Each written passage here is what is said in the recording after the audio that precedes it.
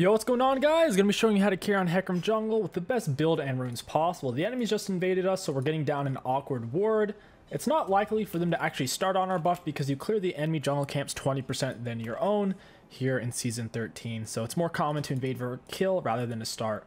Hecarim, you pretty much always want to start on your blue buff regardless of which side because you'll run out of mana otherwise. You don't need a potion because he has so much healing and tankiness from his W. The key is to constantly keep your Q stacked. Right now in Hecarim, on your first back, you literally want to rush tier so you don't run out of mana. Then you go straight for Spear of Shojin. Spear of Shojin is literally his highest win rate item rush on his two highest win rate and pick rate builds right now. Really broken. After Shojin, you want to go for a Mana Moon into Eclipse or into Duskblade, just depending on what you think will be better. Here, I think Eclipse will be better because I need a little bit of tankiness and healing because I'm the only front line for my team. If my team had a proper front line, we could push more for Duskblade and try to one-shot their squishies, which Eclipse is arguably just as good at. I'm going to pull this out a bit, smite it down. Very nice. Pop it with a Q. Got our W on. W gives you extra armor magic resist when it's active. It also gives you a bunch of healing based off of how much damage you're putting out. Obviously, don't waste your autos on the small ones, only auto the big one. Your Q doesn't cancel your autos on Hecarim, which is kind of nasty. We'll go ahead and go double points into Q here. If you think you're going to get invaded, or if you don't have a camp to go to, then get your E instead. Hecarim pretty much always full clears though, which is why typically double points in Q is best. If you're not comfortable pulling camps as much as I'm doing, then get E level 3. It'll serve you much better. Because what we're trying to do is stop our Q stacks from falling off. With every Q stack, Q goes on a much lower cooldown and increases the damage a bit. That's why double points in Q is so good, because your E's a long cooldown. It doesn't really do that much damage early on here. Notice how we didn't take the potion. Go ahead and smite it while we have W on to maximize our healing. So with a one-man leash, we just did a 3-minute 10 full clear. Pretty happy with that. Pretty happy indeed. Samir's behind. I think we can do this 2v2. I'll go grab the Scuttle Crab first. It's spawning in. I can get my Q stacks up into the gank. Rengar's top side. Notice how I don't ping Akshan. I ping where Rengar is going to be. So you can decide what to do with that information. I'm going to go ahead and ghost for this. Into E. Don't know what Nautilus thinks he's doing here. Bop him in my teammates. Finish him off. I guess I don't necessarily need to push this. I don't know if that was the right move or not. I think our wave was pushing into her though. I don't want a diver. Teammates aren't fed enough. And I don't have any real items yet. All I have is jungle item, which does 0 damage against champions. We'll go ahead and E for this. She's too far away and I'm moving too slow. You need to get this wave pushed. It's a lot of minions. I could probably reset here. She's not going to want to back because of all the minions. Get her with my EQW. Down she goes. Now she misses out on all of these minions. You have to keep your eyes open for dives like these. If enemies are low enough on health and they don't have the items or abilities to survive. I mean, man, now she misses out on 2 minion waves. It's pre 5-minute mark, so it's taking forever to get this plate. Pre 5-minute up here. Mid and top turret both take essentially half damage. Takes forever to get anything. It's a good time to reset. Lux is trying to stall out the wave. I'll go ahead and push it real quick to get it to full collapse so Lissandra can't freeze it. She can try here. She's going to lose a lot of health for it. Like you see already, she's lost over 100 health from these minions by not letting it crash. First item back, we have our Tear of the Goddess. And we'll go straight for... We'll go Lucids into Shojin. Shojin's good, but leaving base with double longsword over Lucids is awkward. We give her the ping, she reacts off the information, and she gets a kill off of it. Now we have some street cred with her, and she's going to be like, oh, Hecarim pings, he knows what he's up to. And once again, we didn't dump the pings on top of her forehead. We didn't drop bombs on her face. We gave her the information so she could choose what she's going to do next. When your teammate hits you with 10 pings on your head. Nah, nah, nah, nah, nah. Good pings. It's an art. Lissandra's high HP, no boots.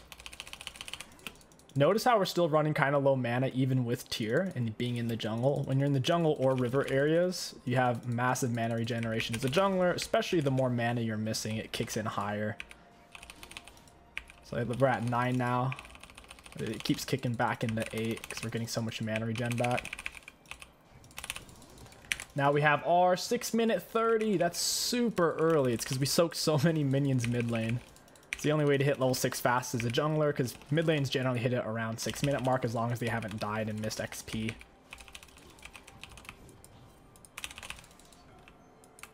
I'm gonna ping that out. That I had a bad ping there. Which one did I do? I did a weird one. We have triple stack on Q.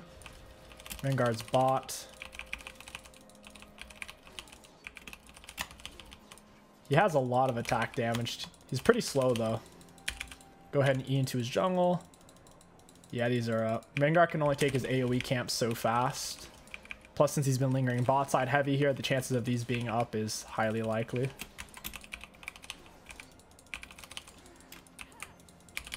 We'll go ahead and go for this. I can go over the wall. Boop! Oh, that doesn't seem like the good move. Hit her with R, push her away from the wall. Your R fears them and pushes them away from you, so we hit her with the damage there and got the fear. Nice, nice, nice. Get the XP soak. Lissandra's gonna miss another wave of minions. That's why Lux is up a whole level on her. Even though neither of them have TP. I do have Ghost. I don't know if I would need to use it here to gank it though. I think we're gonna get his R as is, because we're so... Guess not. Auction didn't really do any damage at the time. Oh well. Vanguard's most likely going to be going for his red buff next. It's gray, means it's up in a minute or less. Oh, I missed my Q there, rip. It's unfortunate. Used it too early. He's most likely there since he's not on dragon. He'll be going top. My R's on cooldown. It's not a bad time for us to reset. I'll go ahead and ghost for this. Pop E. This guy's dead. Boom! I'm on phase rush, which is extra damage. I don't want to die to Malphite though. I think, yep, there it is. That's my bad. I greeted there. I thought I might be able to pick up a kill on Lissandra with ghost extensions, but it wasn't going to happen. Malphite absolutely chunked me. 624 damage. It's over half my health. Such a short period of time as well. From this position, we need to keep finishing out Spear of Shojun. Go for the BF sword, long sword, E out of base. Looking at bot lane, no tier 2 boots, no tier 2 boots. We're quite a bit faster. No full item. My AD carry and my support are constantly fragmented though. They're neither seemingly in the same spot. Stack up our Q here a little bit. Get the stacks rolling in. Whip it with the E. That should be a double R. Go for the Samira. Feared her into the turret. Hecarim's such a broken champion, dude. The mobility, AoE damage, the CC. I didn't want to steal that minion, but it died anyways. I need to get my Q on this dragon before all my stacks fall off. Vanguard might rotate to me here. Not sure where he's at. It's kind of scary. He's got a lot of burst. I gotta keep my HP high so he can't pop me. W max second always. Go for my red buff and path into. Just letting them know where I'm going next. I'm gonna 3 camp it. So ideally she should reset the wave or stop pushing, one or the other. Oh no. Nah. That dingus. I might actually kill them both. Got the kill. Nice. That's huge. Not sure where Rengar went though. Guess I can go push up for his Gromp. He probably can't one tap me if I have my W on for the armor. I think I saw him top side. Yeah, he is over here. This is a weird spot for me to be in. I kind of just need to leave. I'm going to get pinched by their bot lane from here. I don't know why Morgana's approaching that area. Oh, Lissandra must see me. Boof. I have no clue where the Rengar went. She's snared. Got him with smite.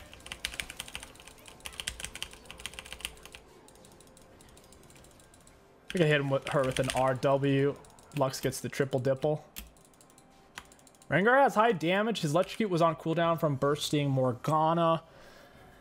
Ability cooldown plus electrocute cooldown. He didn't have any kill potential on us there. He thought about it. He wasn't gonna be able to kill me though. W armor matters plus the healing. Got Shojun now. And the reason why Shojun is so good is check it out. It is giving us nearly 40 ability haste. 20 on base plus Dragon Force is 18 right now based on our total AD. Off of one item, 40 ability haste. That's freaking nutty. That's not even including his other stats. The AD, the HP. And also movement speed. Gain up to 15% increased movement speed based on your missing health. Spicy. It's gonna be hard for them to kill us. So we won't waste our shutdown gold. When we're low, we'll have up to 15% extra movement speed. Check out those pings, baby. Giving them the spicy pings. Go ahead and eat Ghost for this. Rengar is here. Oh, that was annoying. Got my W on. Oh, that Morg snare was beefy. Oh, save me. Wait. I got out of that? I guess that's the Spear of Shojun speed up got me out of the Lissandra passive. I thought I was dead there. I got out, but Morgana didn't. It's freaking hilarious. I don't think she saw it because it was in bush kind of at one point. I don't think she realized what was happening. Not a great interaction. They got quite a bit of shutdown gold. As long as we keep getting dragons, I suppose. Malphite's going to start to giga outscale the Akshan for fights. Akshan's going to be gosh darn near useless. The Malphite slows attack speed heavily, AoE. He's going to slow the Akshan attack speed plus Nyla attack speed, and then our team's only damage is going to be me, Morgana, and Lux, because most of Hecarim's damage realistically comes from his Qs anyways, not from his autos. Although it's good to sprinkle in autos, especially if you take Conquer, which we didn't, because Phase Rush gives you more survivability. I'd say overall more carry potential. The only time you'd want to take Conquer, I don't know. I don't think it's even worth it right now. If you look at the win rates on Phase Rush, in theory, if their team is melee heavy enough, Conquer could be worth it. This is kind of dangerous, but I do have R to escape. I'm not seeing where anybody's at. Sometimes Rengar leaves a control word in this bush so he can hop over wall onto Krugs from that brush. I'm gonna word that, make sure. Sandra's kind of low. Yeah, she's dead. Smiter in midair. We got off our Phase Rush. I would rather not get got by this guy. Get the shield, and we're chilling. He already used his electrocute on me. He doesn't have any more kill potential. I think electrocute Rengar is doo-doo feces. It's really not very good. I think you're better off playing that champion heavy self-healing. As unoptimal as it is. Because the alternative is playing him like this, where he's a bad version of Zed.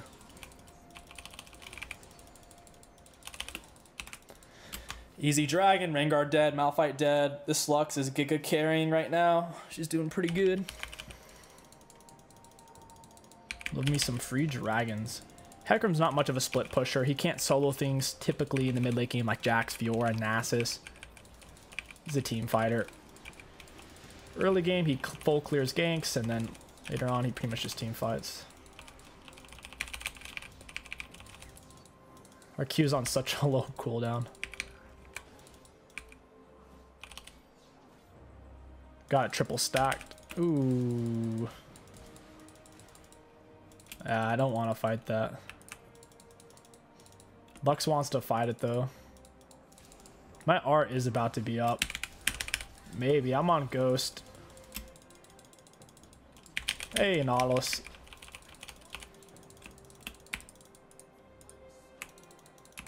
Rengar is tier 2 boots. I'm on Ghost. Oh, he's quick. I don't know how he's moving that fast. I should have this once my Q stacked. Drop the R. Boof. There it is. There it is, man.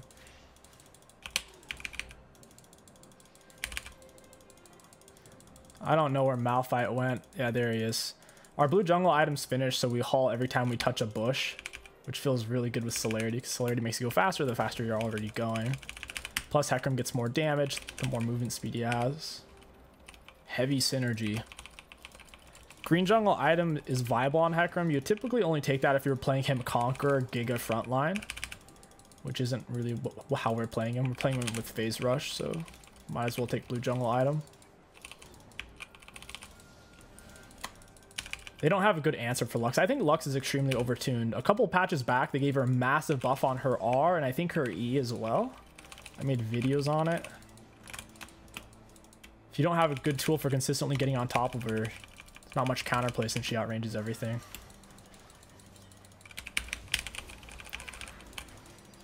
She keeps R'ing herself in the most awkward ways. I have the speed up. He doesn't have his blue jungle item finished yet. I don't have my Q stacked, so I would think I would still win that fight even sitting on nearly 4k gold. But might as well get my Q stacked first before we throw a limit test like that. Look at that cooldown. I can do it. It's literally like a 0.7 second cooldown right now.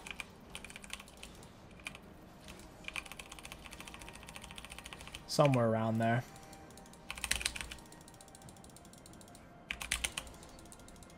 Push that out real quick. Force him to grab it. We could go for a Herald. I'm sitting on so much gold though. We might as well go back and spend it. So we don't throw. We'll push Mana Moon. At this point, you do have a lot of options. Whether it's Eclipse. Wouldn't recommend Jack Show anymore after the nerfs for bruisers. Eclipse is viable. Dusk is viable. Death's Dance is viable.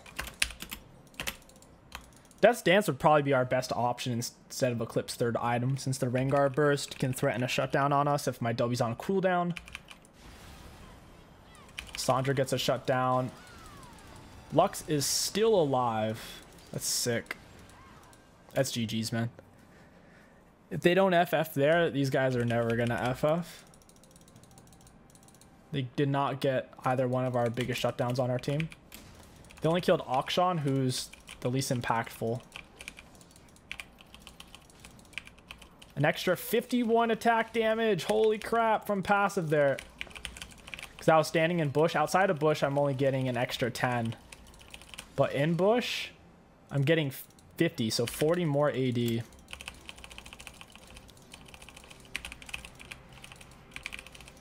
Sick.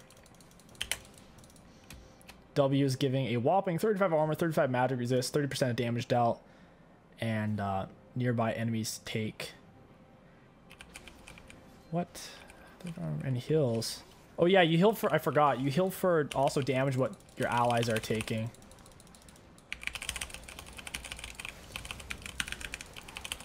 I'm moving decently quick. Get the shield and the RQ. That was a great luck shield. I don't feel like dying though. Even if I am on double ghost extensions here.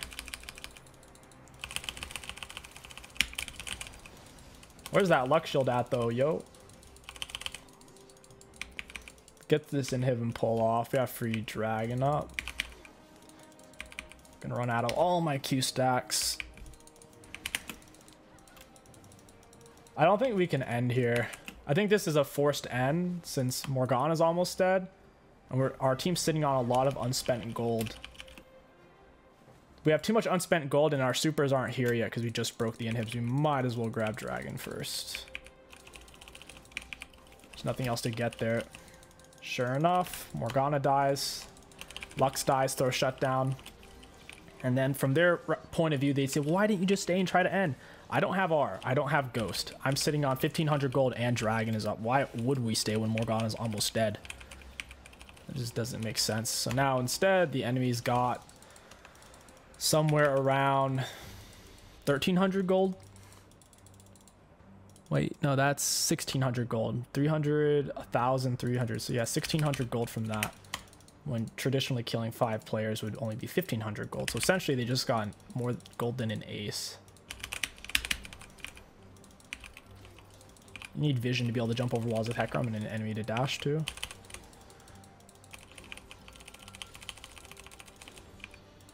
Boom. Give me that. Give me that. I like it. Ghost is on cooldown. My R is up. Did we already have these 2 inhibs? Because they're missing these. I guess you can have it. I don't really need it.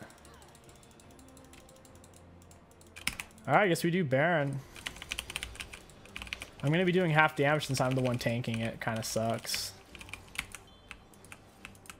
They're already missing inhibs. There's no reason for us to be bot and mid. It's super troll. Luckily, our W is a super short cooldown. Lasts for 4 seconds. Only a 7.5 second cooldown. It's only on cooldown really for 3 seconds. Because of the duration.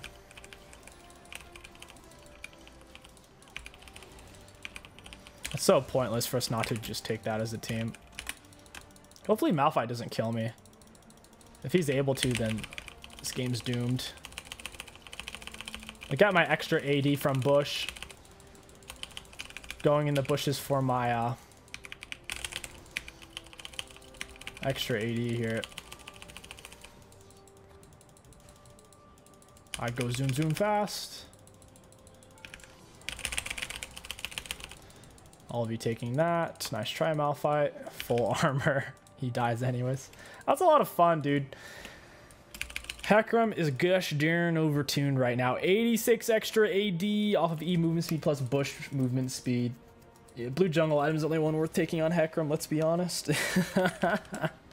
Let's look at damage dealt, damage taken. Looking at damage dealt enemy champions, we had more than everyone on the enemy team, but boy oh boy, I only had the 3rd most on my team, and Lux made it look like no one else was doing any damage at all. Looking at damage taken, we took the most in the game. Very cool. Self-mitigated. We self-mitigated the 2nd most. Very impressive. Just goes to show how overtuned Hecarim's W with the extra armor and magic resist is for us to take almost as much self-mitigation as Malphite, who gets a bunch of extra armor constantly from W, plus his constant granite shield passive, giving him a big shield. For runes, ultra high value. Hecarim jungle, extremely overtuned right now. He's definitely picker band material. If you guys enjoyed this video, don't forget to like, comment, and subscribe. My name is King Sticks. Thank you for watching, and I'll catch you guys next time.